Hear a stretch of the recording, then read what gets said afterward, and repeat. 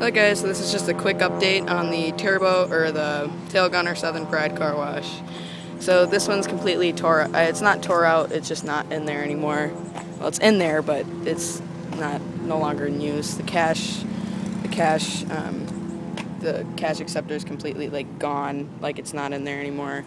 I don't know if that's why it's closed. They might be just using it for storage. But otherwise, this one's still open, and it's still the same. So. Yep. So I just made a quick update video. Thanks for watching, guys. Bye-bye.